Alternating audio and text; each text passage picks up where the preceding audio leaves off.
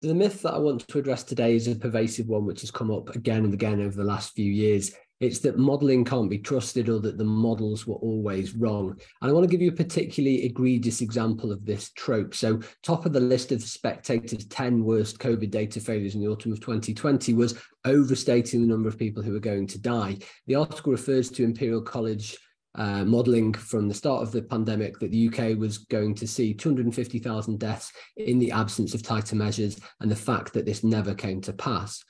What the authors of the Spectator article failed to mention is that, of course, highly publicised projections can become self-defeating prophecies. The Imperial model is highly credited with causing people to change their behaviour and eventually ushering in the UK's first lockdown a week later. Given that the UK has already passed 225,000 deaths with COVID on the death certificate, it isn't hard to imagine that upwards of 250,000 could have died as a result of an unmitigated epidemic wave.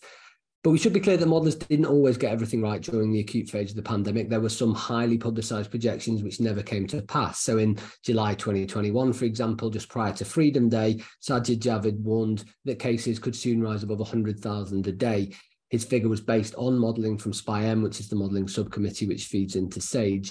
In the end, cases topped out at about 50,000 a day just before Freedom Day. There are a lot of assumptions which go into these complicated mathematical models, and if there isn't enough data to properly inform these assumptions, then the output of those mathematical models is going to be suspect. But a crucial point which I think a lot of people miss is that every time someone interprets data, they're using a model, whether they acknowledge it or not. And the good thing about mathematical models and good modelers is that they're upfront about the assumptions that influence the outcomes. If you don't agree with the underlying assumptions, then you should feel free to take issue with the projections. But dismissing the conclusions just because they don't fit with your particular worldview isn't the right approach.